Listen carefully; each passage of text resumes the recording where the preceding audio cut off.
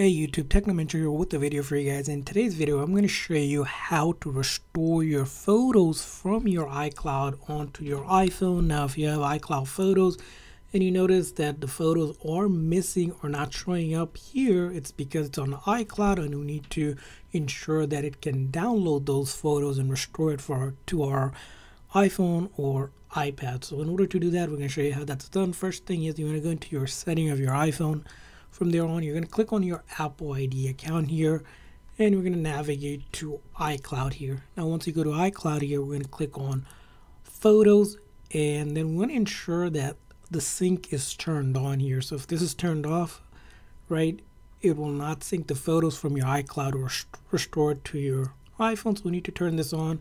It's going to turn on now. It's going to give us an idea of how much photos and videos are on iCloud, and it's going to optimize our phone storage in order to be able to keep the photos here restored on our iPhone. Now you can also download and keep the originals right to your device.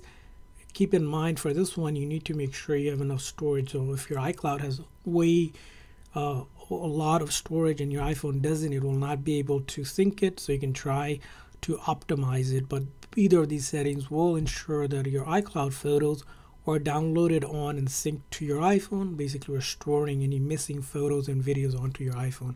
And that's how you do it. I hope this video was helpful. If so, please consider the like and subscribe button for more tips and tricks for your iPhone and other iOS devices. See you guys next time.